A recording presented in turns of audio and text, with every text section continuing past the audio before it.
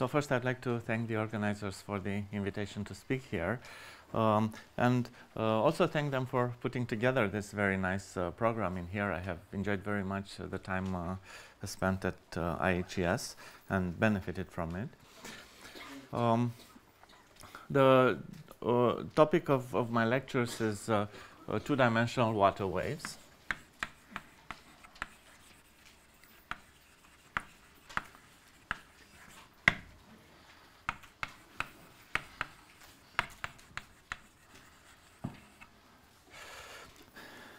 And for those of you who are not familiar with the subject, water waves are the waves that you see forming on the surface of the water, and of course other fluids, but most importantly it's water that we have in mind here. Now when you think about water waves, you will most naturally think about water waves in the physical space, in three space dimensions. The two-dimensional water wave equations would be, you could think of those as, for instance, three-dimensional water waves which do not depend on one of the variables. So there are special cases of three-dimensional water waves. Maybe I owe you a bit of an explanation why am I talking about two-dimensional water waves and not about also higher-dimensional water waves. Fortunately, some of the motivation for that was already given in Nader Masmoudi's talks. There are significant differences between 2 and 3 dimensions when you look at fluids, and particularly as far as the problems that I will try to tell you about are concerned. Two-dimensional water waves and three-dimensional water waves are very different, both in the way you set up your equations and in the kind of issues that you are facing in the analysis.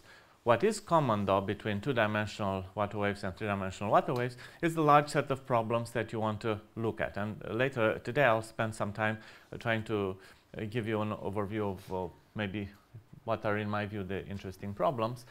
Those are the same for two-dimensional and three-dimensional water waves, but other than that, the setup of the equations is different, and the technical issues that you face are different. Now, the work that I'll tell you about is collaborative work, and my collaborators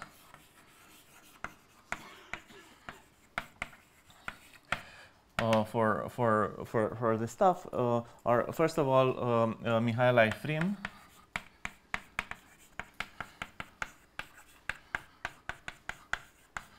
for all of the stuff that I will tell you about, and then for some portions of this work, two other collaborators, John Hunter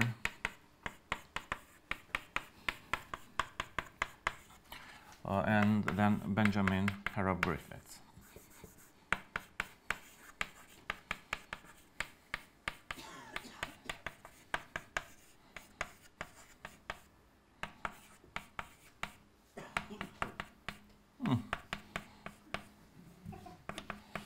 There's an S here at the end.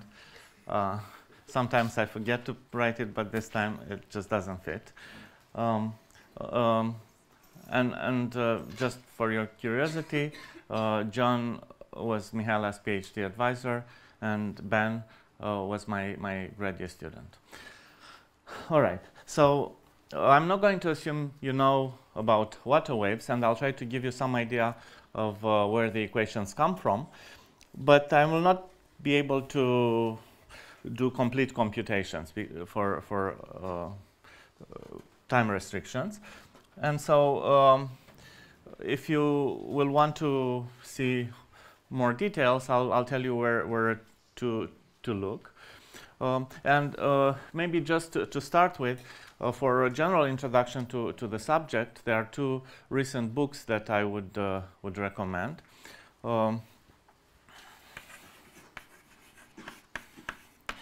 So one book which is devoted to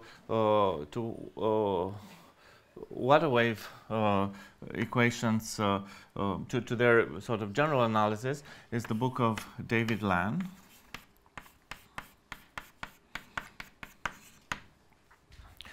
And another book, both books have appeared within the last 2 or 3 years. And another book which is devoted to more to a topic that I will not touch very much, but which is very hot, if you want, in connection to water waves, the topic of traveling waves, of solitons, if you want. And that's a book by Adrian Constantine.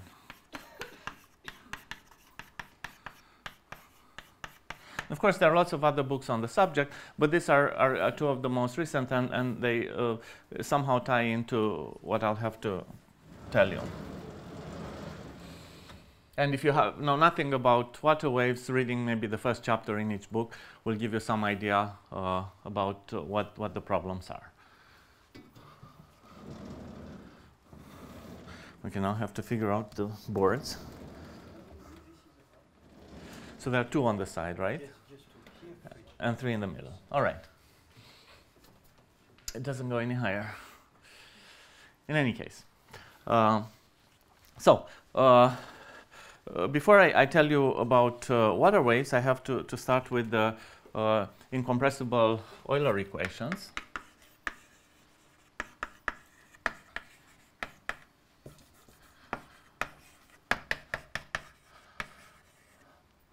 So the incompressible Euler equations will model the evolution of an incompressible fluid.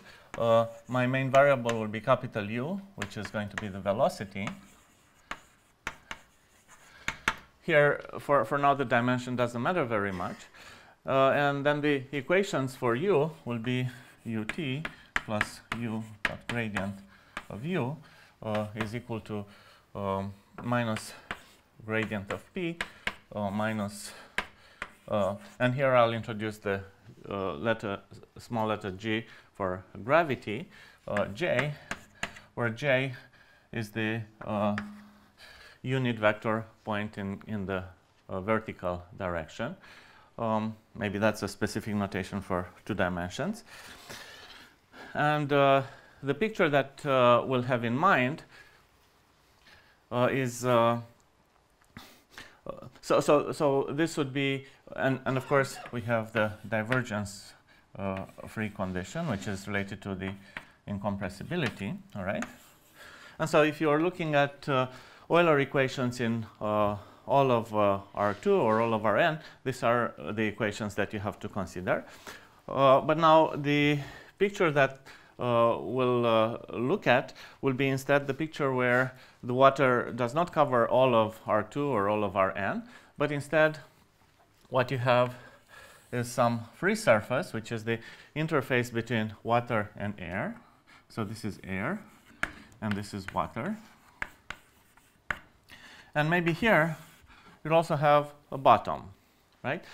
And so now the function u that describes the velocity of the fluid is defined in this region between the water-air interface and the bottom. Let's call this region omega of t. So this region will depend on t because the interface between air and water will move. And let me call this interface gamma of t. And so now u is a function from omega of t into, and let me stick with the 2 dimensions, which is what I want to talk about, and 2 dimensions, the velocity field. And so now when you try to set up your problem in a domain like this, you're going to have boundary conditions. And you're going to have boundary conditions on the top and boundary conditions on the bottom.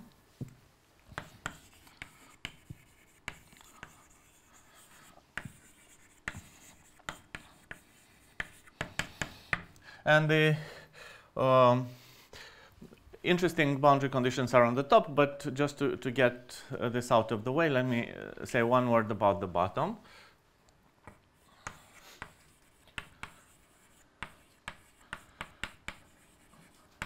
So here we're simply assuming that the fluid does not penetrate the bottom. And what this means about the velocity vector field is that when you are on the bottom, the velocity vector field has to be tangent to the bottom. So this means that u is tangent to the bottom. And then the second, now a set of boundary conditions, the interesting ones happen on the top. All right, and on the top you have two boundary conditions, and they have names. One will be what is called the kinematic boundary condition.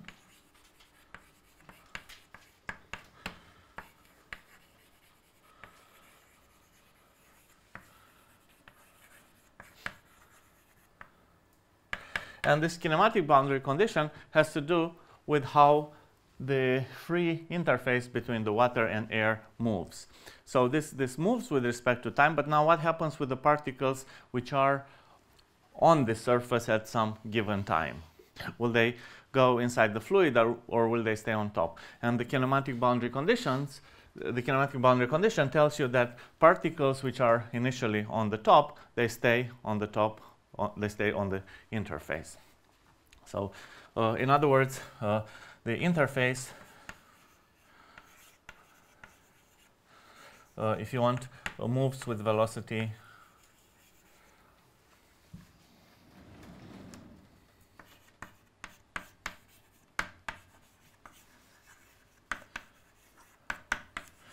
and later on we'll also write down a formula for this, but for now let's just keep this very simple interpretation in mind.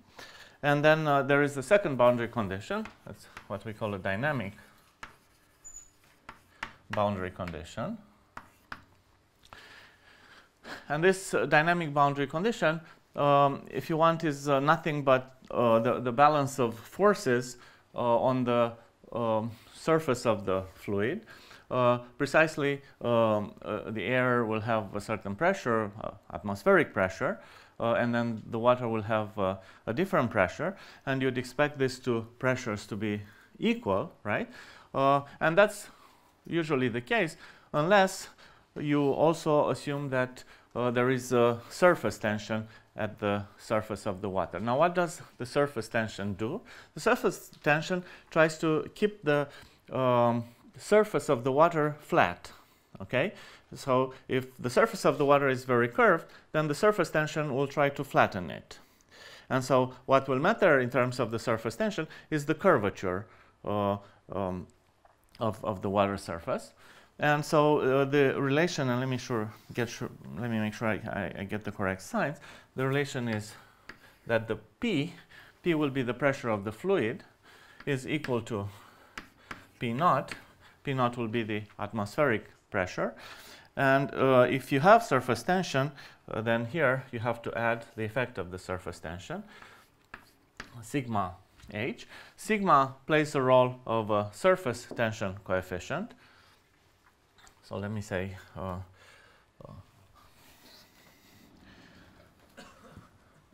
sigma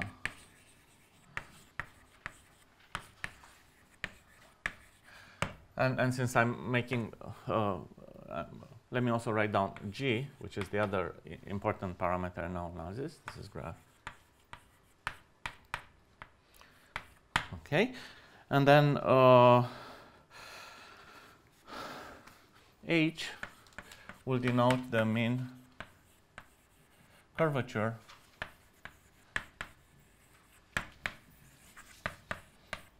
of gamma of t. All right, so we have the evolution inside, given by the incompressible Euler equations, together with the three boundary conditions, one boundary condition on the bottom and two boundary conditions on the top. We're not yet at water waves. This is, if you want, full fluid equations. And when you look at this evolution, you have to track two things, really. You have to track the evolution of the velocity field inside the domain, but you also have to track the evolution of the domain, the evolution of this free boundary. This is not an easy problem, and there are people in the audience who have studied this problem or positiveness of this problem. Maybe Hans Lindblad, Lindblad and Christodoulou, then Coutard and Scholar, David Land, whose book I mentioned. So there's been work on this, but this will not be what I want to tell you about. Instead, what we'll do to get to water waves, we're going to specialize to one class of flows, and maybe I can put something more on this board. So one object that plays an important role in the analysis of two-dimensional flows, and also three-dimensionals, but even more in two-dimensional flows, is the vorticity. So if omega is the vorticity, it's curl of u, then the vorticity will solve a transport equation. This is a scalar function.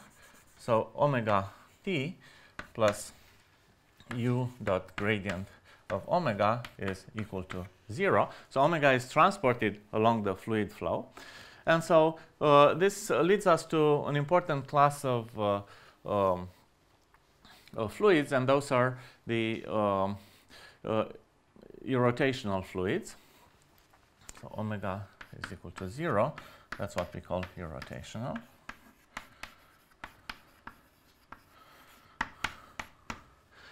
And these are the class of flows that I want to really tell you about. Let's see. Okay. So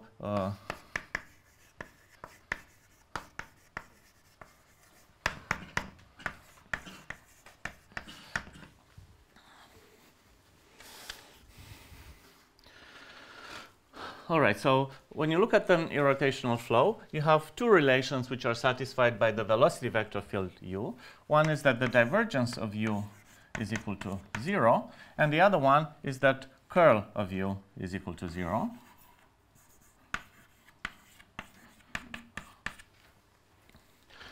And so clearly the two components of u are not independent. What one usually does in a situation like this is you try to characterize the two components of u, which are not independent, by a single scalar function. And that's what's called the velocity potential.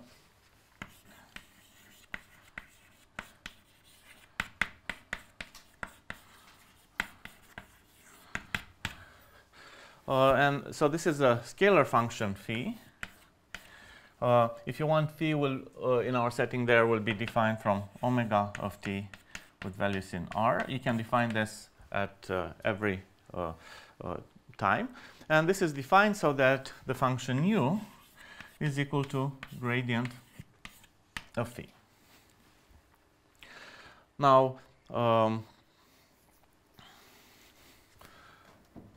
there's another function that another scalar function that one can associate to a flow, even if it's not irrotational, and this will also play a role in my discussion, so let me introduce it here. That's what's called the stream function.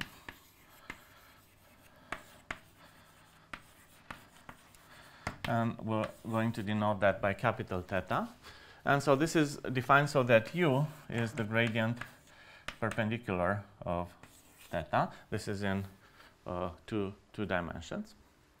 And so once your velocity vector field is represented in terms of the velocity potential, then it's natural that you can try to write down your equations in terms of the velocity potential. Now, if you look at the definition of the velocity potential, and you remember that divergence of u is equal to 0, then for the function phi, for the velocity potential, you're going to get a Laplace equation. So for phi will be Laplacian of phi is equal to 0 in omega of t. And if the fluid happens to have a bottom, in some of the stuff that I'll tell you about, the fluid will have a bottom, and in some stuff I'll tell you the fluid will have an infinite bottom, so there's no such boundary condition. But if there is one such, then what is the corresponding boundary condition for phi? Since all these hypotheses are invariant with respect to rotations, it's not hard to see that the reflection of our first boundary condition on the bottom, that U is tangent to the bottom, is simply the fact that d phi dn, the normal derivative of phi, is equal to 0 on the bottom. Okay, so we have a harmonic function in the domain, satisfies a Neumann boundary condition on the bottom, and so this means by standard elliptic theory that the function phi is actually determined by its values on the top. Okay, so if I know phi restricted to gamma of t, that will tell me what is phi restricted to the entire domain omega of t. All right, and so once you have this piece of information, it's very natural to think of the evolution really as the evolution of the top. So if you want, if you look at water waves,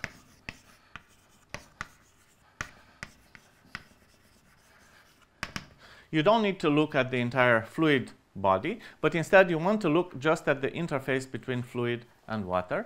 And here you're going to have two variables if you want. One variable which is the interface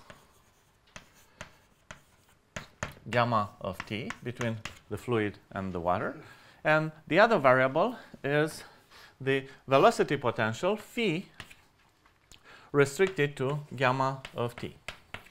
Okay, and if you have these two pieces of information at any given time, then you should be able to compute the velocity at that given time, and you should be able to see how, in turn, these two quantities vary in time. So my first goal for you would be to show you that this actually happens and how we can write down the equations for gamma of t and phi. And for the moment, let me stick to what is called the Eulerian formulation of the problem. And I will assume that the interface gamma of t is a graph, and that this graph can be written as a function. So y, which is the height, is eta of x. Okay, and then let me call the restriction of phi to the free boundary to be called psi.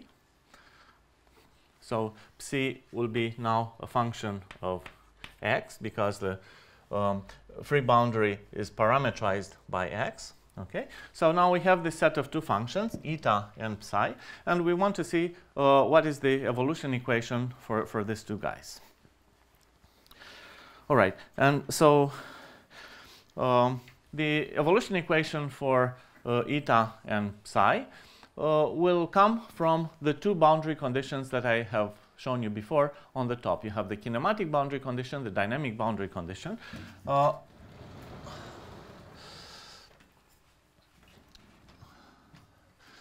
And we want to see what is the system of equations for eta and psi. And now, if you look at the relation, and I'm not going to do the full computation here, I'm just planning to wave my hands a little bit, but I'll tell you why. So why you get the equations that I'll write in a moment. So if you look at the definition of u at the velocity vector field in terms of the velocity potential, you see that it requires the full gradient of the velocity potential. Now, if the initial data that I give you is just the restriction of the velocity potential to the free boundary, that by itself does not give you the full gradient, right? If you want to get the full gradient of phi, you also need to know what is the normal derivative of phi restricted to the phi to the free boundary. How do you get the normal derivative of phi? Well, you solve the Laplace equation with this boundary condition on top and the Neumann boundary condition on the bottom, and that will give you the normal derivative of phi. And this operator that takes you from phi to the normal derivative of phi is a very important object in this story. It's called the Dirichlet to Neumann map associated to the domain omega of t. So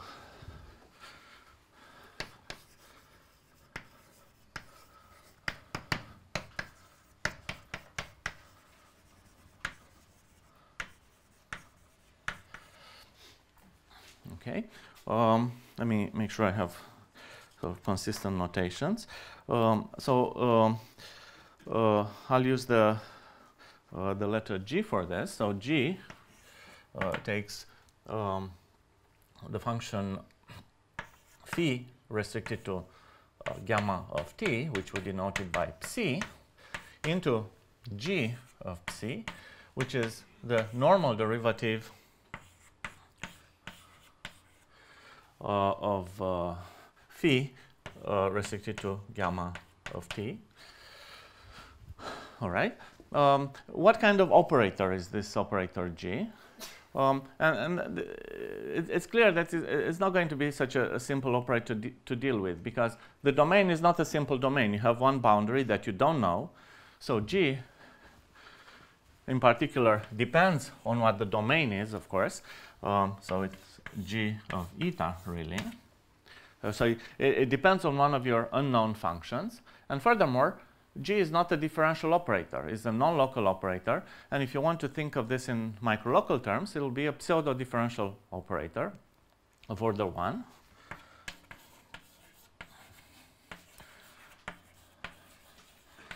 And in a suitable setting, you can think of G as being like absolute value of D. But this, of course, will depend very much on how you parameterize your free boundary. So let me not use the equal sign here. But that's a good starting point if you want for this. You have to keep in mind that the G depends on the function eta. All right. So once we have this Dirichlet to Neumann map, you can write down what those kinematic and the dynamic boundary conditions mean. And let me start with the dynamic boundary conditions. And that's for a very simple reason. In terms of the dynamic boundary conditions, actually before you get to the dynamic boundary conditions, you look at the expressions in the incompressible Euler equations. And you see that in this context of irrotational flows, you can write down each of these expressions in here as a gradient, right? So this will be the gradient of phi, this will be the gradient essentially of phi square, this will be the gradient, is the gradient of p, this will be the gradient of the y function. So if all of these expressions in here are gradients, this means that you can integrate this equation. And so if you integrate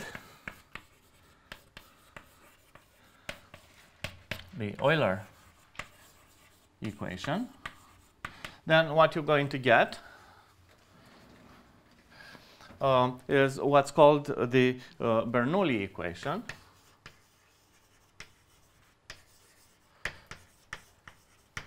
All right. And the Bernoulli equation, and let me make sure I get all the signs right, is an equation for essentially for phi, phi t plus 1/2 gradient phi square plus y is the vertical variable, plus p is equal to 0. And you'll say, why am I setting this equal to 0? One thing that you can be a little bit fast and loose when you talk about these equations is the constants. And the reason for that is that, first of all, when you write the incompressible Euler equations, the constant in P is irrelevant, right? When you write, therefore, the dynamic boundary condition in there, the constant in P cannot have an intrinsic meaning. The constant in P naught cannot have an intrinsic meaning. So the constants you can essentially discard. And so here, for a suitable choice of the pressure, you can set this equal to 0 if you want. And now the next thing you do is you combine this Bernoulli equation with the dynamic boundary condition, and you get one of the two equations that govern the motion of the interface and the velocity potential restricted to the interface. And did you decide that gravity is one once for all? No, actually not. Thank you. And I will not decide that gravity is 1. So if I do this again, please correct me again.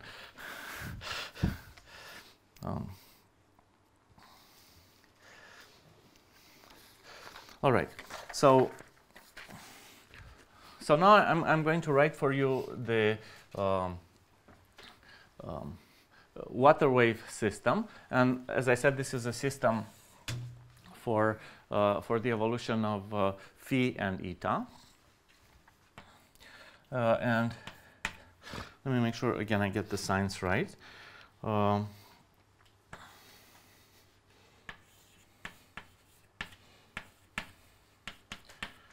Okay, so this is the evolution of eta. This is the equation that gives you the kinematic boundary condition. It tells you that the interface moves with the speed that's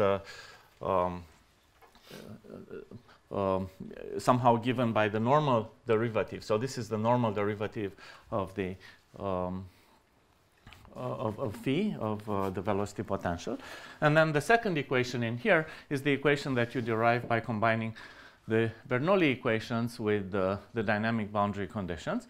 But again, when you look at the Bernoulli equations, here you have the gradient of phi. And so if you want to express this in terms of phi restricted to the boundary, this will also involve the Dirichlet to Neumann map. You need the normal derivative of phi. And so the full expression that you get will be like this. So this is psi t minus sigma h of eta plus g eta.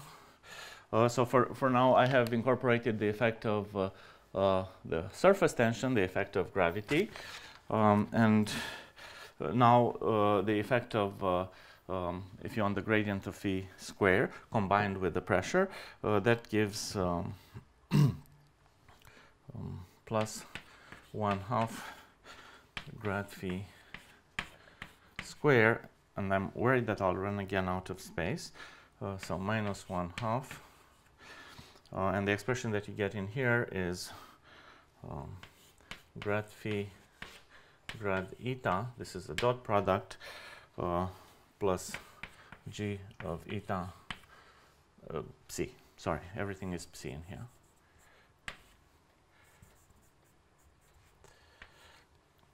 Psi square. And this gets divided by 1 plus grad eta square. Okay,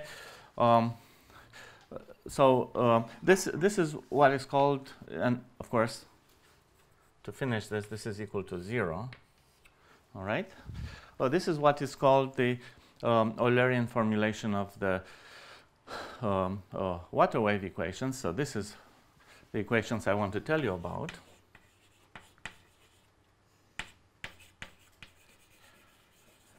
Except I'm not going to use this formulation of the equations to look at water waves, and I'll tell you in a moment why. All right. Before I go any further, I want to show you some features of this equation, and really if you want to do just one computation, the simplest computation that you could do, what you should look at is the linearization of these equations around 0. So 0 means that your interface is flat and the velocity is 0. And then you want to compute this linearization.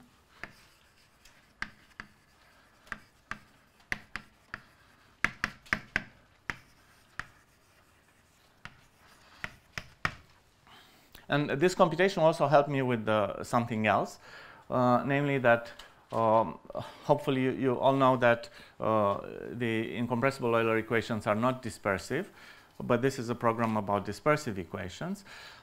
So when we compute this linearization, you're going to see that the linearized equations at least are dispersive, so then the nonlinear equations are also dispersive, which is very, very fortunate. Okay, so what is the linearization of the first equation?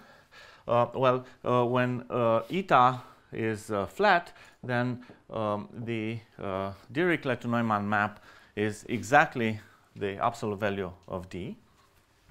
Okay, so the first equation becomes, and I'll use, hope you'll forgive me for using the same variables, eta t minus d psi is equal to 0. So nicer operator, but still non-local. And from the second equation, psi t minus sigma. And now, what is this mean curvature of the free boundary? Of course, we're in 2 dimensions. So in 2 dimensions, the free curvature is a curve. We're looking at the curvature of a curve, so that's just it, the curvature. And that will be essentially at the linear level, the second derivative of eta. So minus sigma d2 of eta. And then plus g eta, the effect of gravity. And all the other terms that you see in here are at least quadratic. So we wouldn't care about them. So this is equal to 0. All right.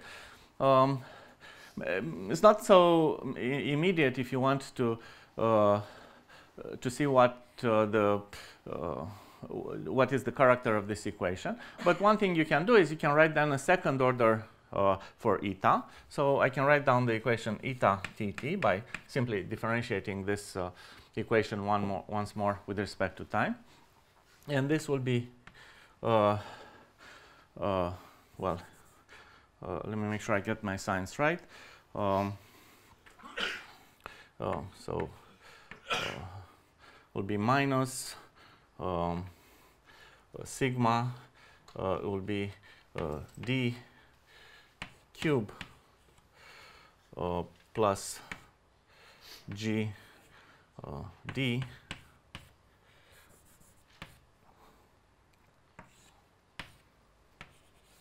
of eta.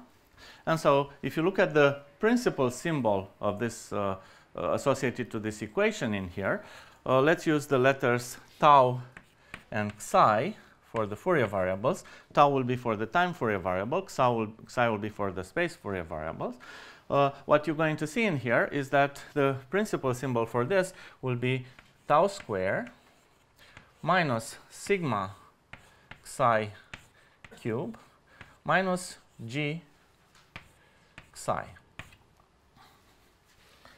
Okay, so this is the principal symbol.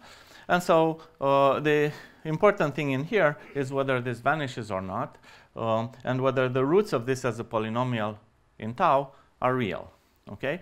And it's a very simple analysis. If the roots are real, then your equation will be essentially a dispersive type equation, because this symbol is not a linear symbol.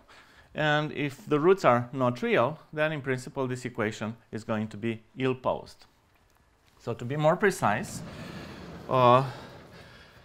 if you're on the leading role in this analysis is played by sigma, because its psi cube is larger than psi. And so the first thing that you can say is that if you want to have well-posedness,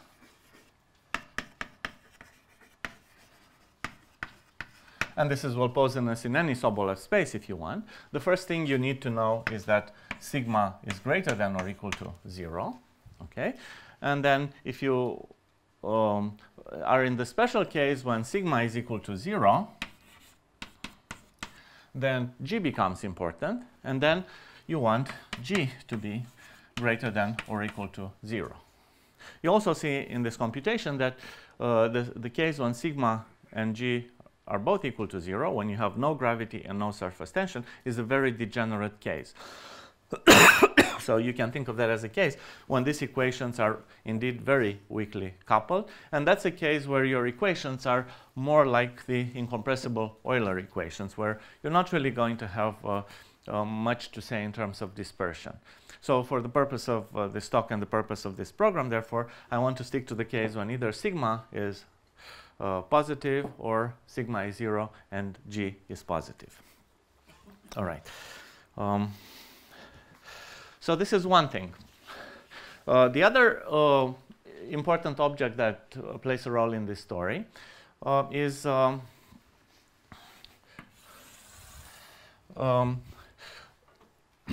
has to do with the balance of forces on the surface of the water. And that's really given by the balance of pressures. And then the object that plays a role there is the normal derivative of the pressure. Okay. And what role does this play? Well, you can think of. So I'm going to give you two motivations of why this is important and what role it plays in our story. So one motivation is the following: that if the normal derivative of the pressure has the wrong sign, then the water particles that are on top of the water are pushed somehow into the air. And you get what you might call turbulence. And the water surface will not stay coherent, right? So that will tell you that from physical considerations that you need a certain, the proper sign somehow for the normal derivative of pressure, so that the particles on top of the fluid are pressed into the fluid. They will not go out into the air. There is a second interpretation for this, which has to do with the way I wrote the linearized equations. So if you look at this second term in here, in the case that the interface is flat, the pressure in the fluid is given exactly by gy, so this g plays the role of the normal derivative of the pressure, right? So if the interface is flat, if the velocity is 0, then g is exactly the normal derivative of the pressure. And I'll show you a little bit later that when you compute the linearized water wave equations, you're not going to get something like g in here in the principal symbol, but instead you're going to get something like dp dn, the normal derivative of the pressure. So everything that I said about g before really is not something that applies to g in general, but is something that applies to the normal derivative of the pressure. So especially if you have no surface tension, you care a lot about this sign condition, about the normal derivative of the pressure having the correct sign. So let me make a choice in here, and of course the choice that you make depends on what you define your normal. And I'm sure that if I start caring about signs, at some point I'm going to mess them up. So let me be a little bit fast and loose with signs. And so this is called the Taylor sign condition.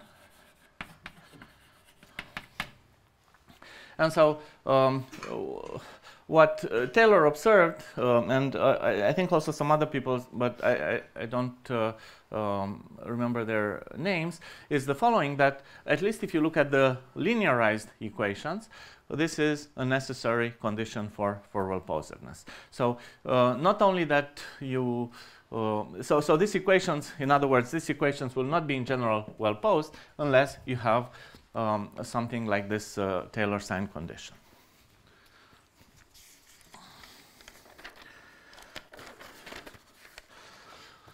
All right, so let's see, the next issue that I would like to talk about a little bit, and I still want to keep the Euler equations for now, has to do with the question of coordinates.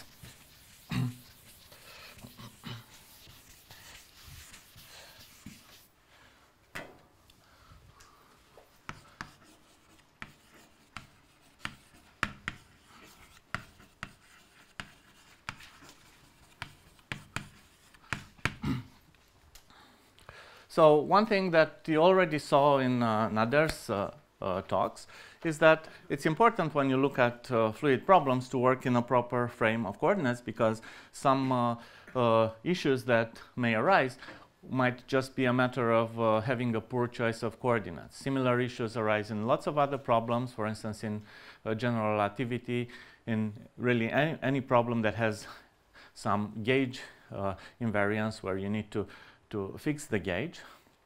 And so it also plays an important role here. And so the question is the following. We have this system of equations which model the evolution of an interface and of some function restricted to this interface. And the question is, how do I parameterize the interface? What is the best way to parameterize the interface? So how to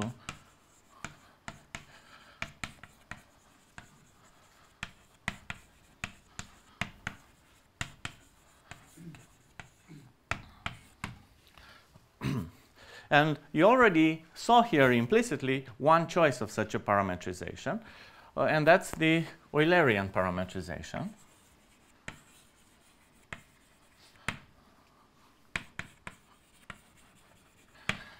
And in the Eulerian parametrization, at each moment in time and each position in space, you look at the values of phi and eta, or psi and eta at that position.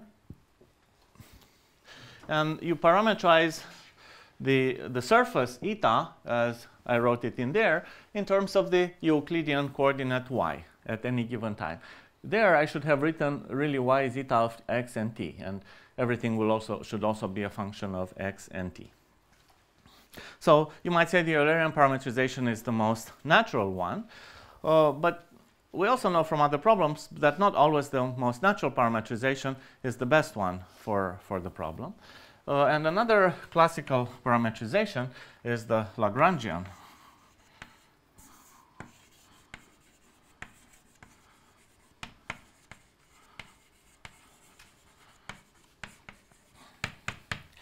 And in Lagrangian coordinates, what you do is you fix a frame at the initial time, so you're going to have some initial configuration of the fluid. And then for each particle of the fluid, you move your frame according to the way the particle moves. So one big difference between the Eulerian and Lagrangian coordinates is that if you look at even the Euler equations in Eulerian coordinates, you're going to see the transport equation, right? The transport along the vector field. But when you look at the Lagrangian coordinates, this transport disappears because this is built into the coordinates. So here you have transport, but here you have no transport.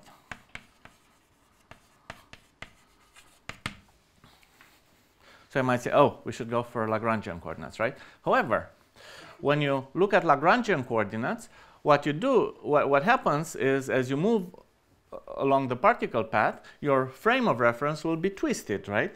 On the other hand, here you end up having to solve a Laplace equation. But if you solve a Laplace equation in a twisted frame, that's as if you were to solve a Laplace equation in variable coefficients. So you need to do a lot of work to move this Laplacian from one coordinate frame to the other. So what you have gained in one place, you have lost in the other place. So here you have the disadvantage that you have a twisted or transported frame. So from this perspective, neither of these two coordinate systems are ideal. And I will not tell you about either of these two coordinate frames. Instead, I'll tell you about a third choice, which is what I'll call conformal or holomorphic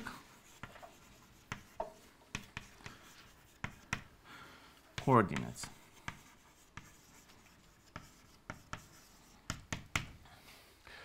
And there's what is the motivation in the first place for looking for another system of coordinates here?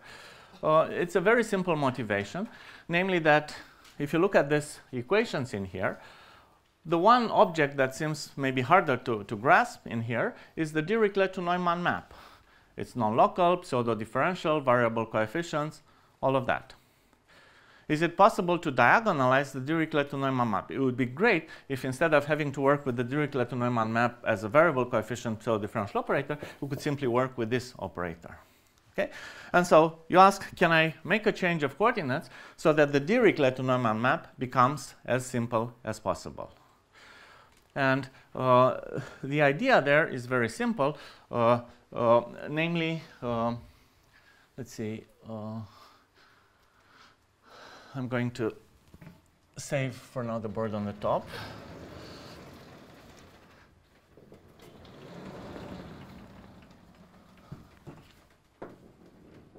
Okay.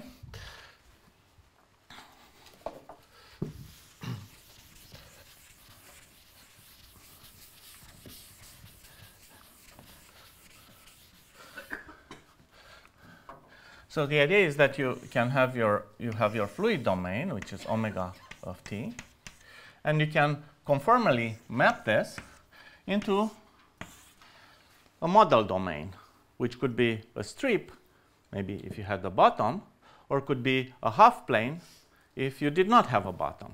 Okay, and in 2 dimensions, such a map will exist. It will be a holomorphic map between these 2 domains. It will be given by the Riemann mapping theorem.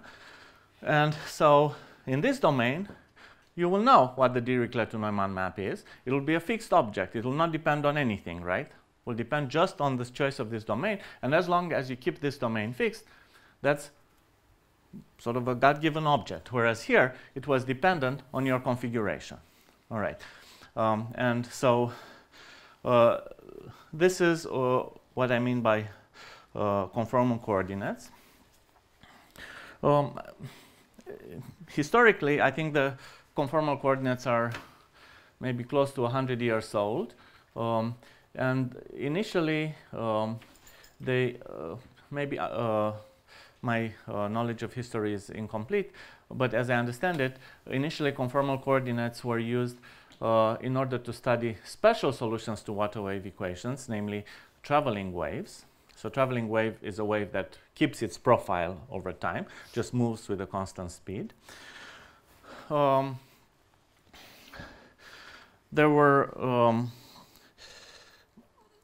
was also a second form of using this conformal coordinates. So implicitly in what I was telling you, the conformal coordinates are coordinates where the variable that changes is the domain. So you're modeling the domain in a different way. But and this means essentially you're working with the variable eta.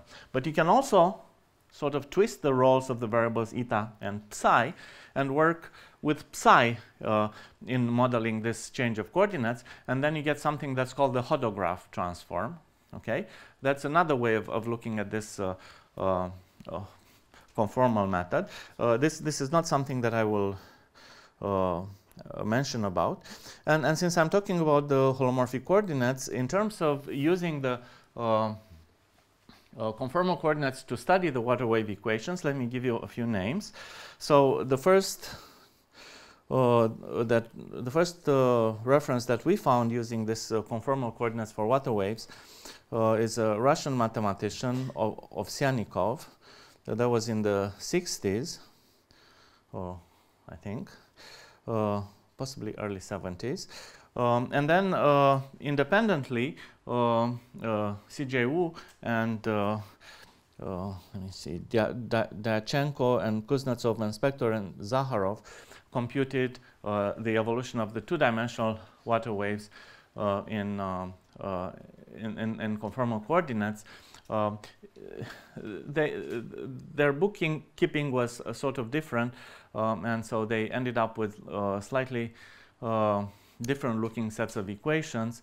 I think CJ wrote the equations more like a second order evolution in time, and the Zakharov group, they wrote the equations as a system more akin to this system that you see in here. But in any case, the idea was there to exploit this conformal invariance of the Laplacian in 2 space dimensions.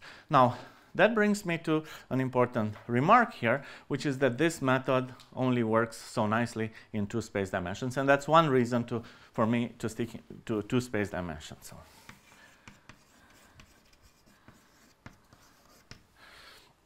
So CJ also has some version of this that applies in 3 space dimensions, but it's far less, I think, far less intuitive and elegant, just because it's in 2 dimensions that any 2 domains are conformally equivalent.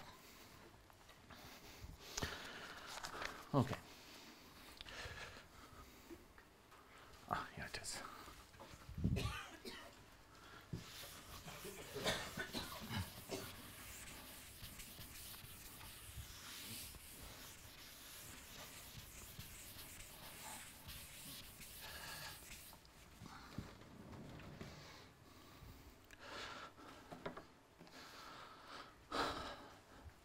All right, so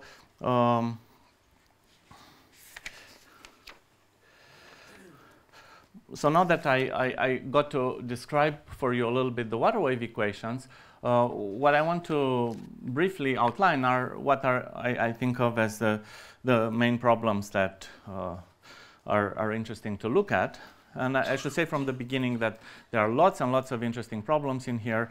I think we have only touched the tip of the iceberg so far. These problems are not easy, and you see some reasons why these problems are not easy, because on one hand your equations are, well, they are dispersive, they are fully nonlinear equations. They have some, if you want, some gauge invariance. You have a number of parameters at your disposal, the surface tension, the gravity. You can throw in more parameters if you're not happy with this too. Then you have also the matter of whether you have a bottom or not for your fluid. So lots of freedom in choosing your equations. And this is why sometimes, actually, when you look at the literature, it's hard to say what is what, because people assume that you know what they're talking about from the beginning, and it takes a while to place this or that result into the broader context. At least that's one problem that I have encountered. So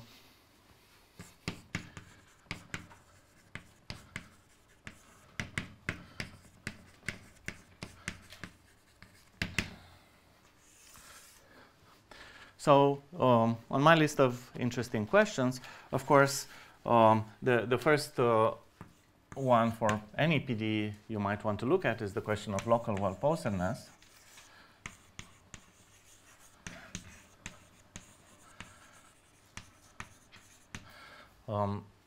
And you can ask for the local well-posedness in many contexts. You can ask for local well-posedness for small data. You can ask for local well-posedness for large data. You can ask for local well-posedness in all of this contexts that I have discussed. Maybe one interesting question in terms of local well-posedness is to look at low regularity solutions and to try to understand what is a good local theory for these problems. Then the second question, once you have your local solutions, you can ask how long are these solutions lasting? One easier setup that one can consider to start with is what happens if you have small data. And what happens if you have small data, you expect your solutions to last longer in time. So maybe lifespan bounds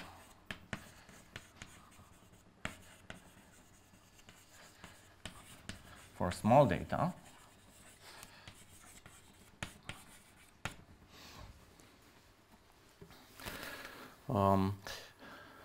Another related question to this is the following. So I was just telling you that these equations are dispersive, right?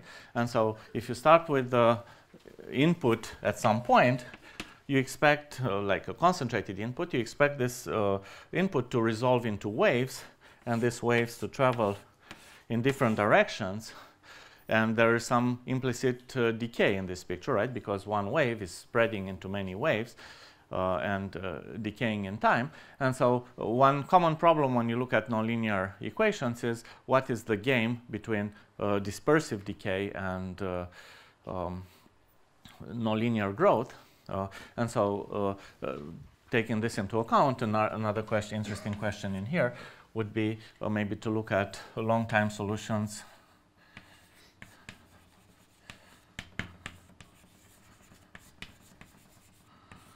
for small and localized data.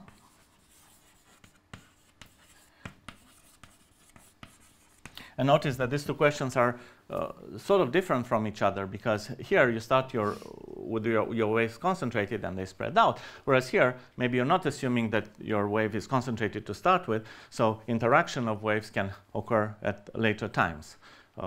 And can happen not at a single time, but at multiple times, depending on where your waves have originated. You might ask here for something stronger. You might ask for global solutions. Depending on the problem you're looking at, you might or might not get global solutions. And of course, the opposite of getting long-time solutions is the question of blow-up.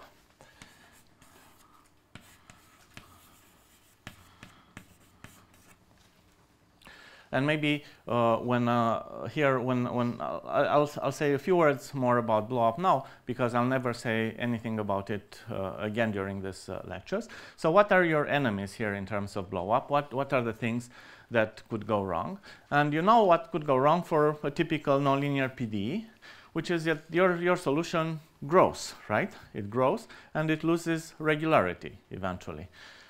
So that would be an obvious enemy here. So growth, loss of regularity. But this is not all that could happen for water wave equations. Something else that could happen for water wave is something that you have surely experienced yourself going to the beach, which is that waves can overturn. Okay, so you can have maybe a picture like this. Well, where the two waves will eventually touch, and here is where when they touch, you will lose this nice structure, and you'll have some turbulence appearing. So this is what you might call splash singularities, and I will say something about this a little bit later. And finally, there's one third enemy that you have to be aware of here. I was telling you that in order for the linearized equation at least to be well posed, you need to have this Taylor sign condition. And so that's the third thing that you need to track, whether the Taylor sign condition remains satisfied or not. And what you expect is that, well, at least my understanding of it is that when at the point where the Taylor sign condition becomes violated, you get some instability of the water surface, and you're beginning to see the white foam that you see when you go to the beach. So let me write here simply Taylor, where the sign of the normal derivative of the pressure goes wrong. So you need to worry about these three objects separately, and this is sort of a specific of the water wave equations. And I'll say something a little bit more about the splash and about the Taylor sign condition, maybe not much about the growth and loss of regularity. And maybe the last item on my list, and I should say last but not least, because books have been written about it, is when you look at special solutions. Time to get a new chalk also.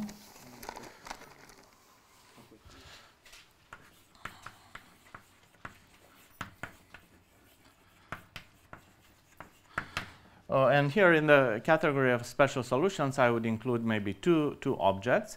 One object would be traveling waves, so solitary waves.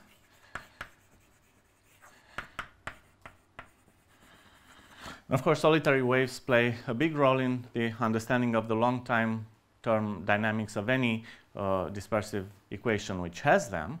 Some of the equations I will tell you about have solitary waves and some don't, and I will tell you which is what. Related, sort of, you can also look at waves.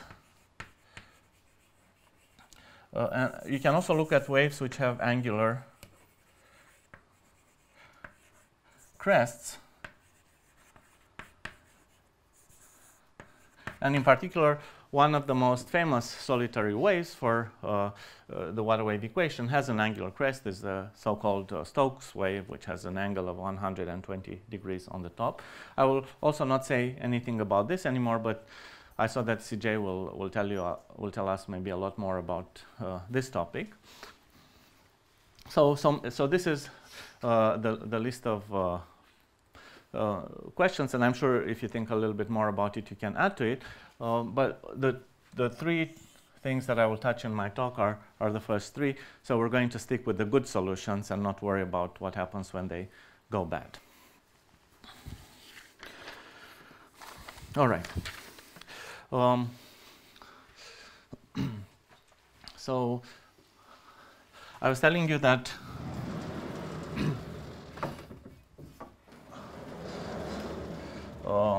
about my collaborators for this work. And as I said, so far I think we have only touched the tip of the iceberg, and so far we have looked at 4 different problems, and at various times I'll say things about these 4 different problems.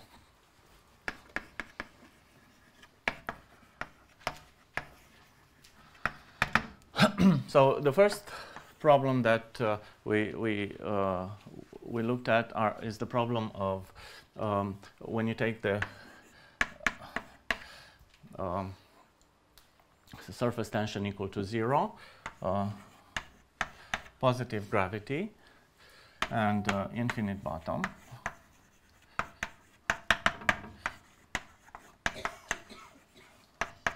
And as it turns out, this was a good idea because this is the easiest of them all. We did not realize that at the time, so in some sense we got lucky.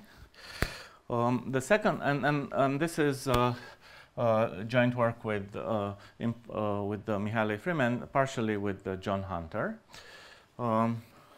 Second problem we looked at was when you reverse the roles, sigma greater than 0, G is equal to 0, and again infinite bottom.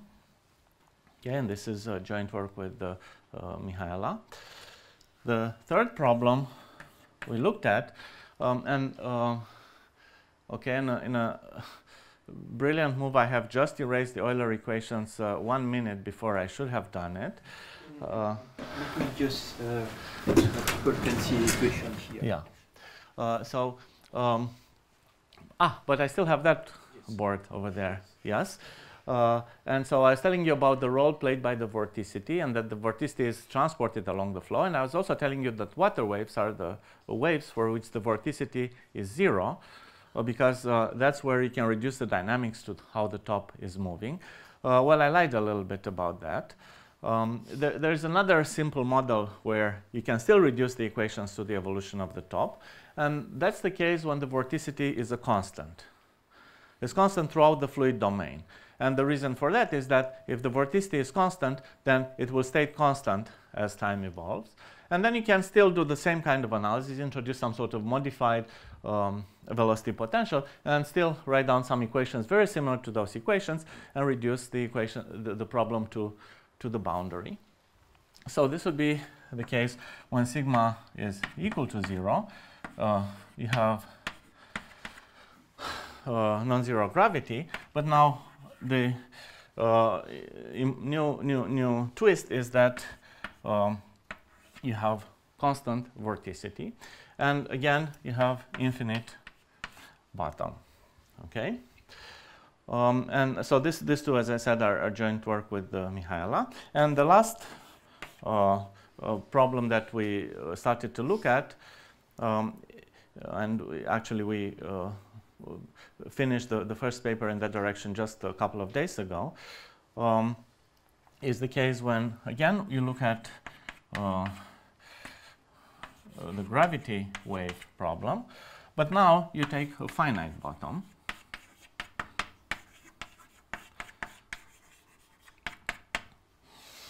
So this sort of completes the circle back to the first project, because you can think of the infinite bottom problem as a limit of the finite bottom problem as the depth goes to infinity. And in effect, one of the things we were very careful about when looking at the finite bottom problem was that the results that we prove are uniform as the depth of the fluid goes to infinity, so that you recover results here as a limit of the results here. So this is something that we don't think was really done before. And in David Land's book, this is listed as one of the interesting problem. Of course, we're not proving everything about that, but still we made sure that whatever we proved survives in the infinite depth limit. All right. And I should say one thing. What is that differentiate these problems? What are some of this? Why are some of these problems easier and some of these problems harder? I'll say one word about this. Well, I'll say a couple of things about this. First of all, in terms of the enemies that you face, and maybe one thing to consider is the Taylor sign condition.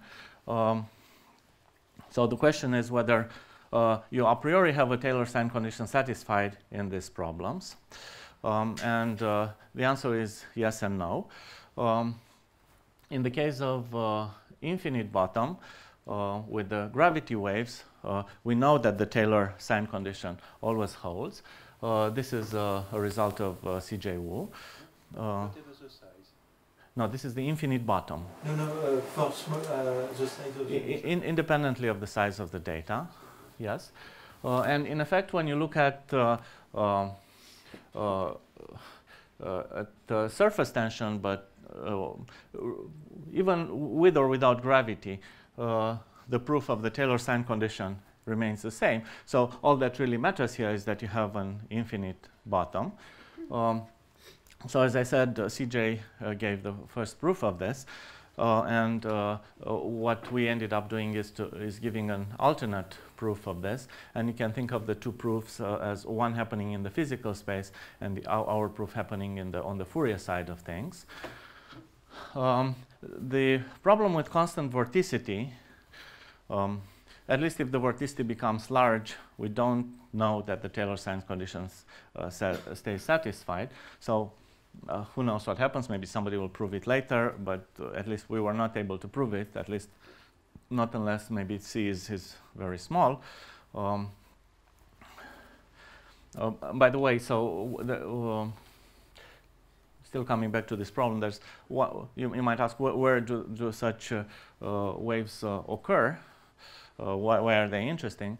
And at least according to something that I read by Adrian Constantin, he claims that such waves occur when you have some tidal action on your fluid. And finally, the fourth case, when you have finite bottom, then it doesn't matter what you put in here. You can ask the same question, and the question becomes different from the question in infinite bottom. And so we were very happy to be able to give a proof of this Taylor sign condition. And then we discovered that actually a proof was given before by David Lan. Fortunately, our proof is different. And also seems to be more general. It applies in a broader context. So one question that one can ask in terms of this Taylor sign condition is whether the Taylor sign condition holds even if your interface is self-intersecting.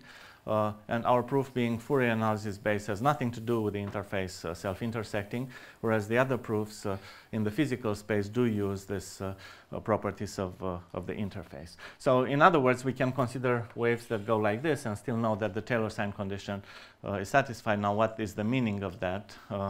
I will leave it to your imagination. Okay. And the last thing that I wanted to mention in terms of all of these problems is that you can consider, two more things actually. Two more things. So the next thing that I was telling you that is important in the long time analysis of these problems is whether you have solitons or not, and in particular whether you can have small solitons. And the first two problems turns out they do not have small solitons. The first one doesn't have any solitons at all. We don't know whether the second one has large solitons, but definitely does not have small solitons. These two other problems, and I'll comment on this later, have small solitons.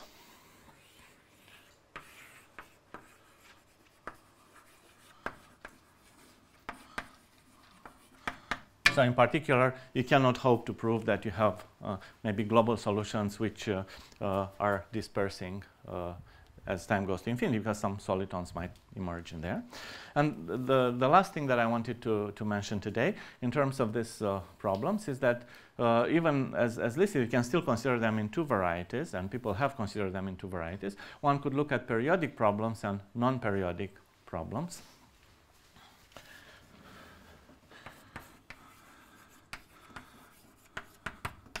Versus non-periodic.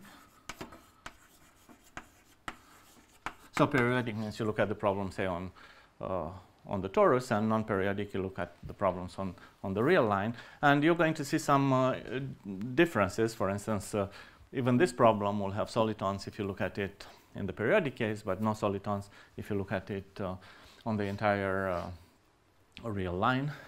And of course, when you look at the periodic problem, you're not going to worry about this picture anymore because your domain is periodic, so what goes out comes back in. You cannot expect the dispersion mechanism to be so strong. All right, so I will continue next time. Thank you.